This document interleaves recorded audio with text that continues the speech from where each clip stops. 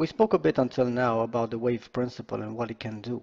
Let's take a step back into time and see why this trading technique intrigued so many people. We are not going to go in depth with his entire history. Instead, we are going to focus on the main aspects. So first things first, who was this man? Ralph Nelson Elliott was an American accountant who in the early 30s studied 75 years worth of stock market data, mostly indexes, from yearly and all the way down to the 30-minute charts.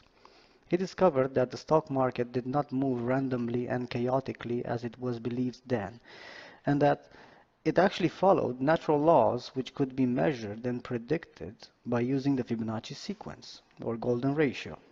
Basically, he noticed that prices unfolded in specific patterns. He developed this amazing analytical tool in the 1930s, and then later on, in 1938, he published his theory of market behavior in the book entitled The Wave Principle. Elliott was a genius. He got his inspiration by understanding the Dow theory and got to a point where he could measure and predict significant stock market emotions and huge moves. He understood the mechanics of trends and countertrends and saw that Charles Dow, the founder of modern technical analysis, was indeed right. Elliott implemented his own thoughts and created a masterpiece, resulting in his unbelievable and accurate predictions for the later to come stock market crash. His theory intrigued many, especially after the book with the same name, The Wave Principle, was published in 1978, when Elliott's discovery was rescued from obscurity. So you see, even after more than 80 years, this amazing theory and pattern is still being used these days by hundreds of thousands of traders and investors worldwide. What, why, and how? When setting goals, it is a must to ask these three questions. So far we covered the what in the Elliott wave explanation. The why is pretty simple. Wave traders use this technique in order to trade better or successfully and to generate a certain profit or consistency. But how? That, my fellow traders, is the million-dollar question. The answer lies within the course. Let's move on. There are three main rules that Ralph Nelson Elliott put his accent on, which are the following.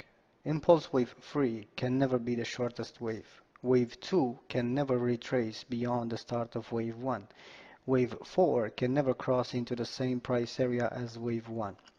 These rules, just like all rules in general, are bent sometimes, so don't be afraid to think outside the box and question everything. What I would suggest is that when one of these three rules are broken, then a review needs to be done for the wave count.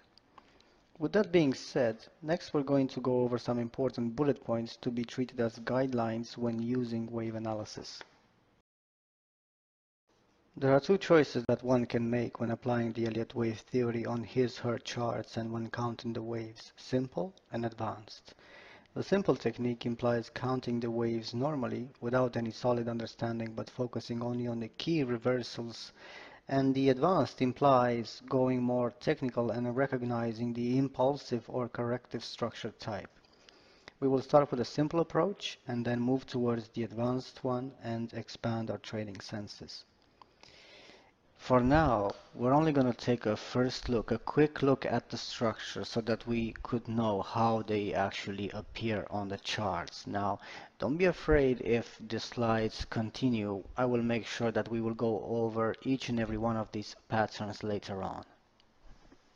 Impulsive or motive waves come in three forms: extensions, ending, and leading diagonals.